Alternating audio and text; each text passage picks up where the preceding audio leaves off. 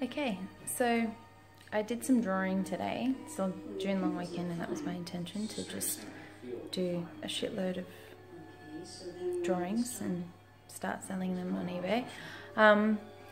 I've done one, but it's a watercolour, so it's a bit different.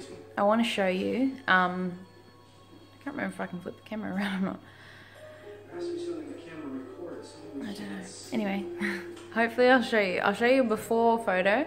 It's a pencil, so you do it as a pencil. It's a derwent pencil, and then you put, like, you wash it with water. You paintbrush it over the top, and that's how you get your watercolour picture. So I'll show you the picture, that's the image, well, that I started drawing. So you draw, like, with all the pencils. So there's these derwent pencils here, and pretty much draw all the picture that you want, whatever, and then I will go over it with a brush. Hopefully I'll show you that soon. So I went over with a brush. This is the brush I use, really fine.